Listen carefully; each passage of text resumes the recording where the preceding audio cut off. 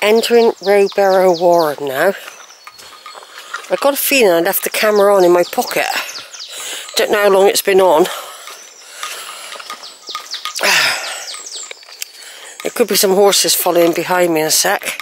So we're going down this little bridle path now. Entering Rowberrow Warren, but we aren't actually going to be doing any warren really, only skirting away from it as I head towards the Piney Slights area and Cheddar Gorge area. It's already 12:30, so it's taken 2 hours to get here. I said that though, didn't I? I said it would take you an hour to get up.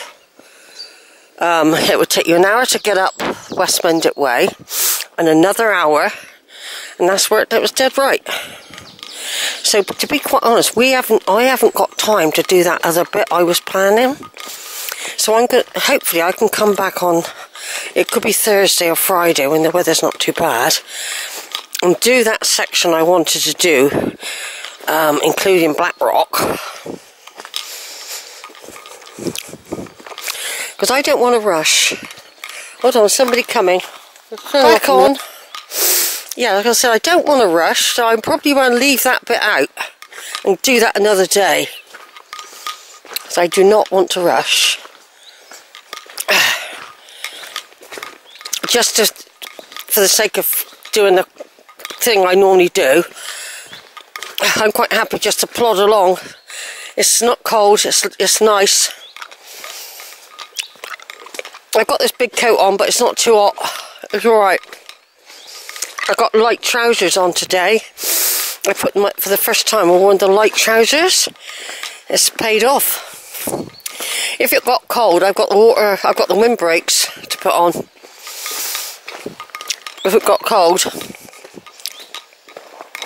as you know, I lost my hat today. Probably on the bus. Left it on the bus.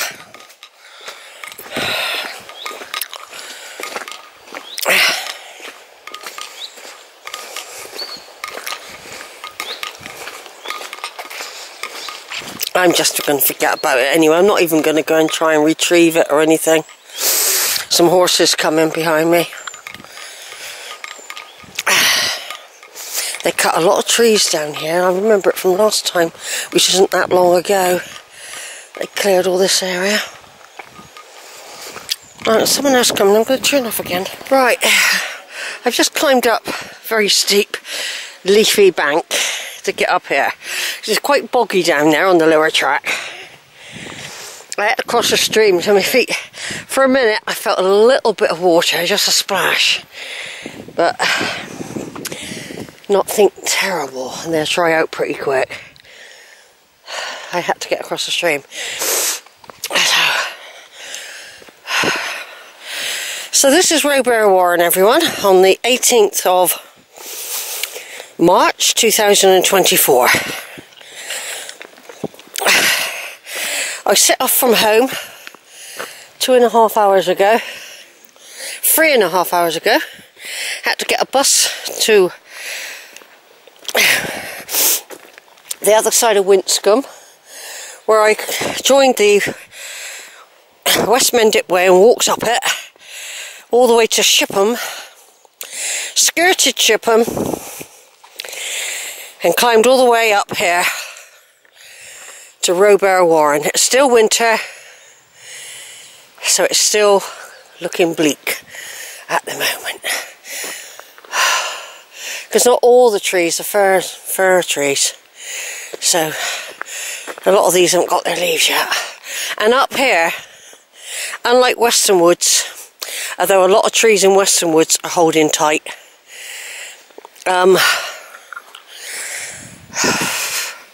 these are holding tight because they're very exposed up here, the trees. Very exposed.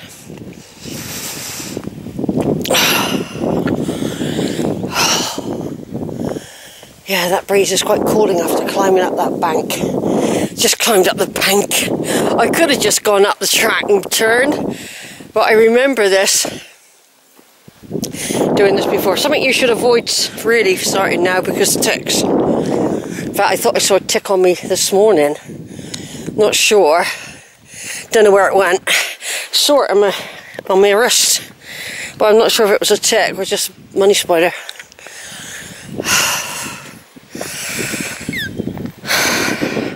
So I'm doing a little bit of video with the Sony of this little bit of visit here. There'll be a lot more visits to Rowberrow Warren. Lots of little trips and out on the area of outstanding beauty. That's all got to be done. Velvet bottom, all that sort of thing. Throughout the summer, but I also, because if I had my van, I'd be going over to the Quantox more and Exmoor and camping and everything. But I haven't got a van anymore and I can't afford one now. I can't afford one anymore. Everything's so expensive now. Everything has gone up massively. Really has. Food, bills, everything. You're like living on a shoestring, really. And they give you an increase in one hand and take it away with the other, see? They don't feel any better off. Last year they gave me an increase and then they cut me something else. The council tax went up, equivalent. So I was never any better off. Give it to one hand, take it with the other. That's what it is. Anyway, it's a lovely day. I'm lucky to be able to get out here. I have struggled a bit today. I don't know why. It could be that I haven't been out for a month, apart from 2 small walks in the wood. Could be 3 in a month, possibly 3. So, his body doesn't take long to be lazy. And there's me thinking, oh, you can plough up there and then you can go there. Now, I used to be able to do that. There was another section I was going to do. I'm not going to do it now. I decided just to take my time. Because it'll soon be 4 o'clock. The first 3 hours is gone. I don't want to rush that other bit. It was another section I wanted to do. Where the cows might not be out. But I don't think there's time. It's over near Piney Slights. And it was meant going through Piney Slights farm, getting into some of the fields where they have cows, usually. But they're not, if they're not there, going down through those fields, down to the wibbly wobbly path, up through Black Rock, up the other side of Cheddar Gorge, and then back to Cheddar. But I don't know if I got time to do it, and I don't want to rush. I am a bit breathless today. It's true. I am a bit breathless today. I'll just take a picture. I've got a camera in one hand and Sony in the other. The route I'm doing now will take me past the horse stables, Tyning's farm, which I wasn't long here when I did a reverse walk. It wasn't that long ago. Well, it was over a month ago. It's one of the walks I did.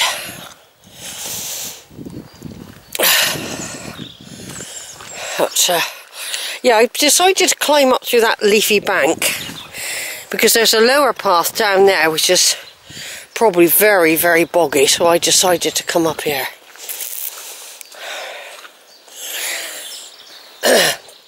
Because there is the lower track down there.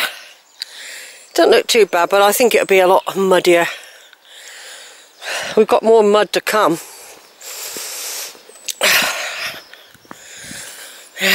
All the water running down. What's happening in the world? Oh yeah, President Putin has won the election for to be president for another 6 years. And of course everyone's saying it's rigged. his opponents are either dead, like Navalny, who died, who was murdered. They put him in Siberia and they killed him. He hadn't done anything wrong. He was just the opposition, and he was popular with people, so he got murdered and locked away for 2.5 years. Then they tried to poison him and he got away. The Germans made him better, and then he said he had to come back to Russia. They arrested him as soon as he got off the plane, and he died not long after. And all his family have to live abroad because they're all at risk. And somebody, one of his, in his team, got hit with a hammer the other day, and it's very dangerous for them. Everyone's got fear in Russia. Apparently it's gone back to quite a repressive regime, ruled by fear again, like when Stalin ruled. Because I think Stalin was one of Putin's heroes, so he's trying to emulate him, I think. He's the same age as me, Putin, born the same year, 1952. Wow. Anyway, he was doing alright, I thought, and he wrecked it. When he invaded the Ukraine, he wrecked it. That's what I think. Greed. Well, the thing is, Russia used to be a grand empire, just like the British had a big empire. And then in the, I think it was the 70s or 80s, a lot of these states that were in the empire, they wanted to be independent, which meant the USSR collapsed. And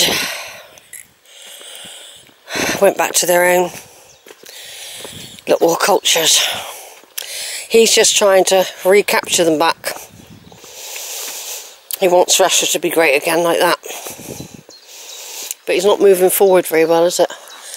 At least we're relinquishing all our empire stuff now. I'm made to feel guilty for having it in the first place. Like artworks getting returned that we nicked when we captured countries. That's being asked to be returned to the native countries. You know, mummies, stuff from other countries around the world. India, Africa. Which is fair enough. I mean, someone come and pinch Big Ben, we'd want it back, wouldn't we? So that's what's happening in the world. Is a presidential election going to be starting up in America with Trump and Biden? That's coming up next year, and we've got an election, general election coming up in our country within the next year, and we're in turmoil because we haven't really got what I call a proper opposition. They all seem the same to me. They all seem the same. So that's what's going on. Various people, celebrities dying all the time. The bloke who wrote and sang Cockney Rebel died yesterday. He was only a year older than me. I can't remember his name now, but I remember the song and I remember his face. Yeah, a lot of people popping their clogs. My generation and above me are starting to go. And Prince Charles isn't well. He's got cancer. Fergie's got cancer. Kate Middleton, Princess of Wales, is not well. She's had major abdominal surgery, so we don't know what she's had. Harry and his Meghan are in America, blacklisted. Prince Edward, he's won. He was now Duke of Edinburgh. He's holding up the honour of the family with a good work ethic and all that sort of thing, and duty. Prince Andrew's in disgrace, although he was allowed to lead the family into church when none of the other royals could make it the other day. He was involved in a sex scandal, and that hasn't resolved completely. More stuff keeps getting dug up. What else is going on? Oh yeah, Iceland and its volcanoes. I knew the grey skies that we were getting were tied up with Iceland's volcanoes. They weren't saying nothing. But today they announced that one of the volcanoes is erupting for the 4th time, and the people that live nearby have got to evacuate again. Not Reykjavik, but some other town. I knew the grey skies and prolonged stuff was due to a volcano. The world's in a mess. People are starving. Gaza, of course, where they're being obliterated by Israel. Murdered. Children, women, old people.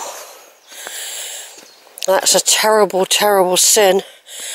A terrible thing what the Israel are doing. Their leaders. I knew what his name is. He's a right-wing extremist, and he goes on about Hamas wanting to kill all the Jews. Well, he wants to kill all the Palestinians. That's terrible. I think a lot of people were shocked how far they took it. They want to obliterate. And they're still doing it. I mean, everyone's telling them they cannot go into a city of 1.25 million innocent people and start shooting them. That's what they want to do in order to get Hamas.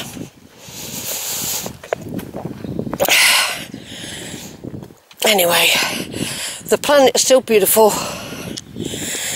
Elon Musk sent another one of his big rockets up the other day, apparently with success. Wasn't supposed to do much, just to handle a few technical things.